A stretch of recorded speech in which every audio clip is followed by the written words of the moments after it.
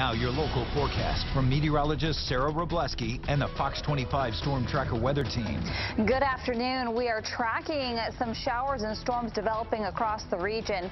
We've also got some milder air in Boston, but really warm conditions out through western parts of the state. You can see the difference in temperatures from the 60s and 70s along the coast to the upper 70s, 80s, even 90s to the west. But here we are. We're seeing some of those scattered showers develop, and it's all because of a weather boundary. And you can really see it with that wind off of the water, keeping things cooler, that marine air across our eastern areas. But with the wind still out of the south, that we're dealing with that humidity and that heat, and that's really what's fueling some of these afternoon showers and storms. We're going to continue to track these showers through the afternoon, as some of them will be producing some very heavy downpours. Best chances will be through the interior, as highs today cooler than yesterday, 70s and 80s, looking as though we should stay mostly dry for parts of the Cape today.